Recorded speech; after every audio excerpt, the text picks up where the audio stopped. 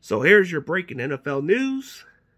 The Denver Broncos officially hired former Chargers offensive coordinator Joe Lombardi, who's worked with Sean Payton in New Orleans in the past. So he goes from the Chargers to the Denver Broncos. There's familiarity with him, and he's coached the quarterbacks in the past with guys like Drew Brees and guys like Sean Payton's worked with in the past, like Jameis Winston. So there's some simple transition. You know, he's going to do the play calls, I'm assuming. So that's interesting, you know. Some of it kind of makes it kind of weird because he goes from the Chargers to the Broncos. Intriguing. But now you're going to see how it makes a difference now. Does Joe Lombardi's presence make a difference for Russell Wilson? Or does Russell Wilson become the problem? Because they went from hiring Sean Payton.